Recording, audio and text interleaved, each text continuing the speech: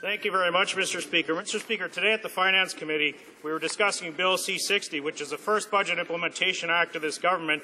This legislation includes $18 million for the Canadian Youth Business Foundation, $165 million for Genome Canada, $20 million for the Nature Conservancy of Canada, $30 million for Nunavut Housing, $5 million for Aboriginal students to Inspire, $3 million for Compassionate Care through the Pallium Foundation, $3 million for CNIB for the National Digital Hub.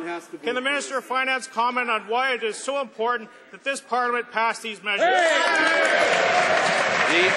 Honourable Minister of Finance. Well, Mr. Speaker, first of all, let me thank the Honourable Member for Edmonton Leduc for the question. He is an excellent chair of the House of Commons Finance.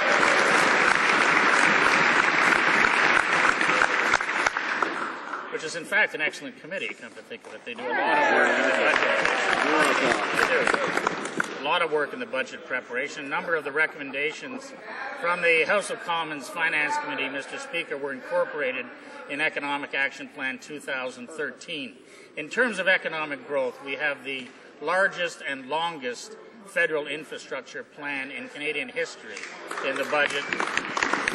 We have the Canada Jobs Grant Initiative, very important in matching people with jobs across Canada, and of course the incentives for manufacturing, which suffered greatly from the Great Recession. This is contrary to the NDP, who want to raise taxes, and the Liberals, who have no economic.